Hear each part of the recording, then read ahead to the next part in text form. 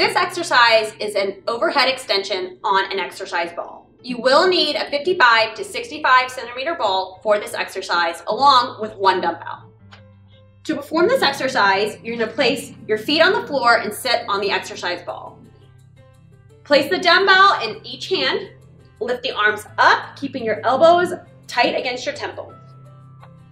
Inhale, lower the weight down. Exhale, push through the palm of the hand, squeezing the back of the arm. Inhale, exhale.